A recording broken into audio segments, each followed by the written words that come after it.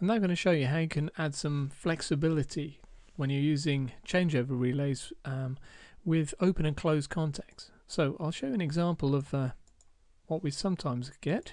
I'm going to place a relay coil in there, and I'm going to double click and assign a part number. So I'm going to search and I'll find a number on MY4 AC24. There's lots of different types, so I'm going to choose this particular one, and I'm going to click on OK and see that it comes in showing a list of changeover contacts. So I may not want to use these, but if I go into functions and into complete, so this is in the standard or the advanced version of V7R2, and I pick up K8, which is the recent one, I only have a choice now of changeover contacts. So I can pick those and place those and everything's fine. But that might be showing open and closed, and I only want to show it that I'm using the open or the closed on its own.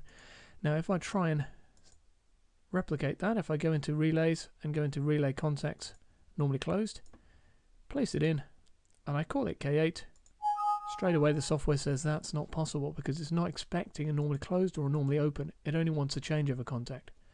In the database, functions and database, functions, find type, I'll put the same one in there, AC24, and select it.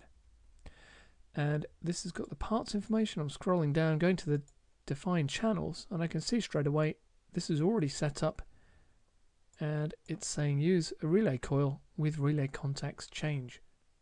So what we have to do very simply is take an open and a closed relay contact,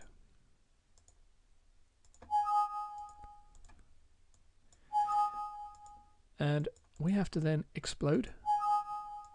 And if we take a normally closed, now the order in which these are assigned is common, open, then closed. So what I'm going to do is explode both of these. Let's take the open first. So the order is common, open, closed. So what I'm going to do is just simply copy, holding down Control and dragging one of the connection points. And I'm now going to window around that, right click and say block. But this time I'm going to pretend that it's actually a changeover contact. And on the connections, it's going to be common, open, and closed. And the closed one I'm not interested in. I'm just going to turn it off. And you can see the software is now happy to assign connection points to that.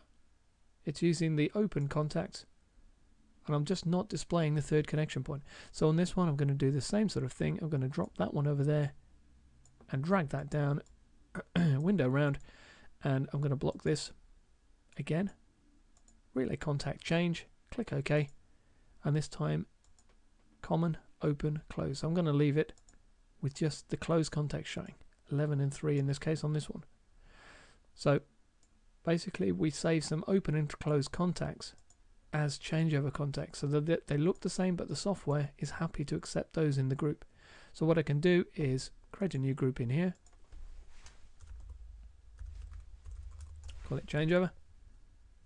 I'm going to drag the first one in there and call that CO for changeover. I'm going to drag the next one in and call that NC, and the last one and call it NO. And now I can use any of those in any order, and the software will accept it on that device until it gets full, and in that situation I then do get an error, and it's valid because I've gone over the number of available contacts.